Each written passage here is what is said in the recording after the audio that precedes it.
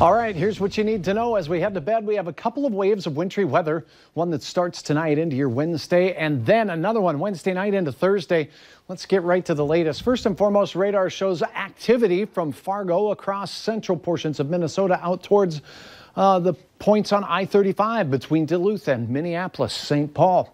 Well, we do see a mixed bag of tricks, with the green representing rain. Pinks would be that transition sleet or freezing drizzle, and some snow in the blue, snow indicated here south of Detroit Lakes. Now, none of this reaching the ground in the FM area. I've seen nothing on our Skycam here, nor outside when I was driving to and fro during the dinner hour.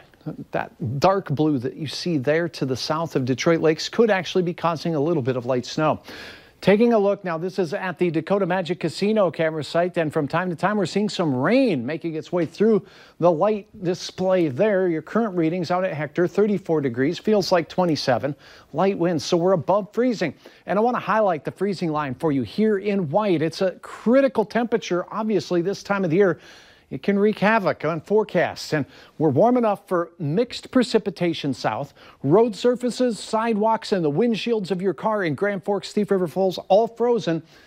More likely that precipitation falls in the form of flakiness there. Here is your hour-by-hour forecast for tonight. First and foremost, the activity that reaches the ground begins to develop out in the Devil's Lake Basin through the central Red River Valley as we go through the overnight hours. By the wee hours, just pre-dawn here, it will mainly be along and north of Interstate 94, both in Minnesota and North Dakota.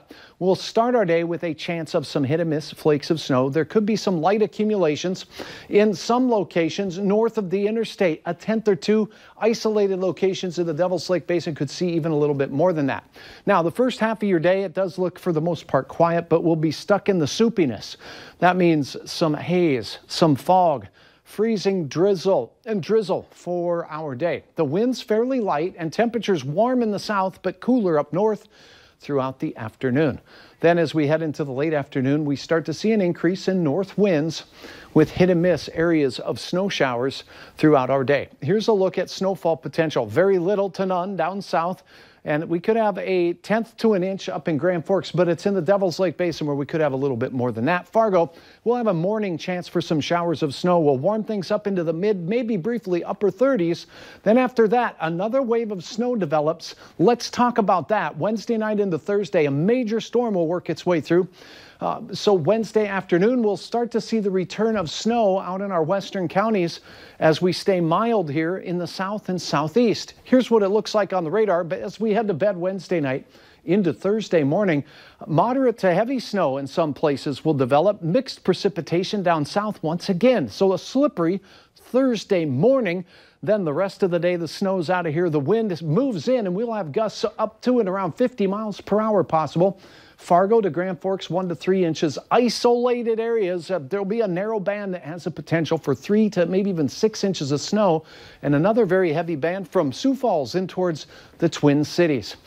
All right, here is a look at some swans out there. Maybe this is winter's swan song. We'll see. It does look like a wintry couple of days, though, as we begin spring with gusty winds and flakes for many. After that, cold Friday into Saturday morning, and on Sunday, how about that 40 degrees? And the 40s look to stick around for a little while. Now, 3 days of 40-degree weather with nighttime lows there on Tuesday morning. You see 35, that's above freezing. That's melting all day and all night. So that could begin a little bit more earnest, our melting of our snowpack. All right, thanks, Hutch. Yeah.